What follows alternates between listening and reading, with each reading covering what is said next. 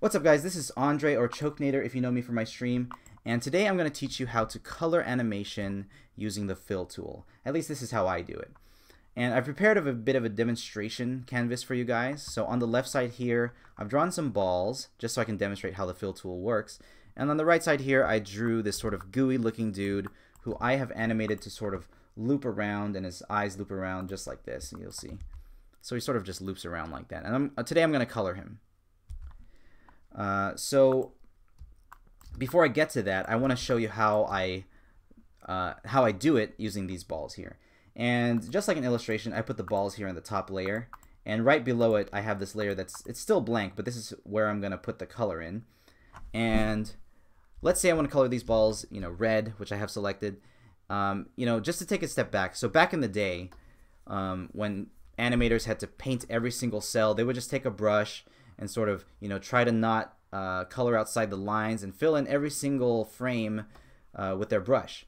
And since we're using a computer program, we don't want to do that. We want to be able to fill in these balls with a single click.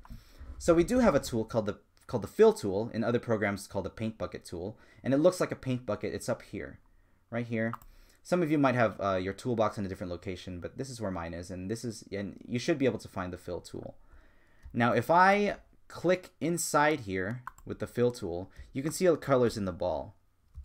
But there is a problem here. The default fill tool will not give you a perfect fill on the ball, especially if your brush is not totally opaque, or if your brush has a little bit of some gray areas like this. It's not a perfect fill.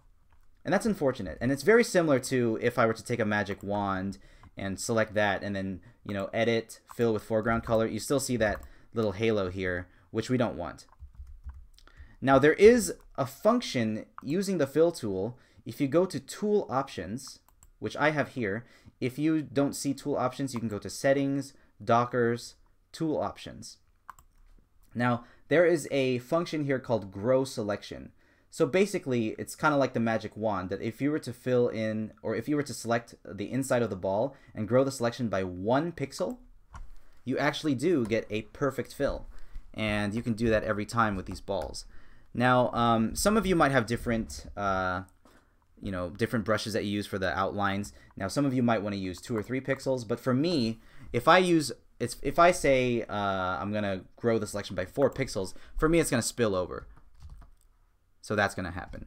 Now, some of you might like that, some of you might want that, but for me, I always keep the grow selection at 1 pixel, and that's how I get a perfect fill. Now, pretty much, once you've done that, I'm going to go into the gooey boy layer here. This is where the line art is for the gooey boy. And right below it, I have a blank color layer. Now, for colors, so I mentioned in the last tutorial that every layer has its own set of frames. So what I'm going to do is for every single frame where his location changes, I'm going to create a new frame. So hopefully you've set your hotkeys by now, and I'm going to use my hotkeys to scroll through. I'm going to create a new frame here in the first frame and scroll through the frames and create a new layer. You can see it happening down here for every time he changes location. So I've animated on every other frame here, so I'm going to pretty much put this on every other frame.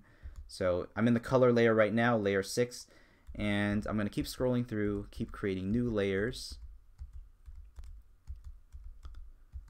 until I reach his end position,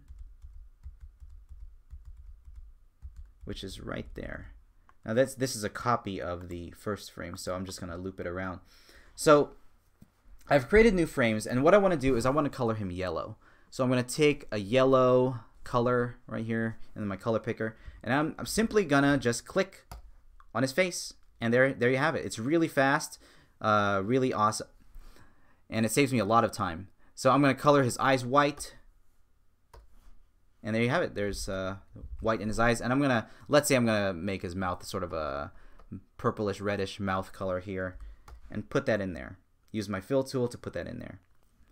So it's very fast, but you can see because I've created new frames on every single frame where there is a change in location, that means I'm going to have to do it on every single frame. So I'm going to use my eyedropper and grab the yellow color, use my paint bucket tool, and pretty much tap his color in on every single frame. And as you can see, this function is really fast.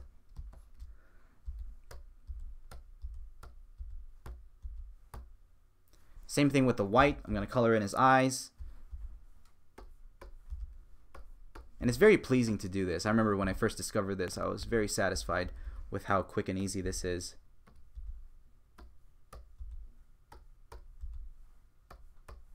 So same thing, I'm going to use my eyedropper, grab the color of the mouth, and fill in his mouth.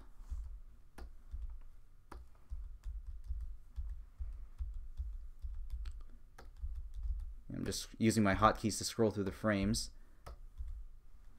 And there you have it. So I'm going to zoom out a little bit so you can see him loop around. I'm going to highlight the layers using the shift key and clicking here just so I can make it loop. And if I hit my playback button, there you have it. That guy is looping around. So that's pretty much the basics. You guys should be able to figure out maybe how to cell shade, anything like that, any other types of coloring that you want to do. But that's pretty much a demonstration of how I use the fill tool. You want to be really careful. If I were to, just one last thing before I end the video here. If I were to draw another ball here, but I didn't close the line like that, and if I leave a little opening there, and I try filling it in the layer underneath, it's going to pretty much fill in the whole canvas. I'm going to try to take a red color here, and it's pretty much going to fill the whole canvas. So you want to make sure that in your line layer that your lines are fully closed, that there's nowhere for the color to escape. So I'm going to go back to the color layer here, use my fill tool, and fill it in. All right, so hopefully that helps you guys. Let me know if you have any questions. I hope this was clear. If this is not clear and you have any more questions, I can make a follow-up video. And hopefully that helps you guys out. So see you later. Peace out. And yeah, see you all next time.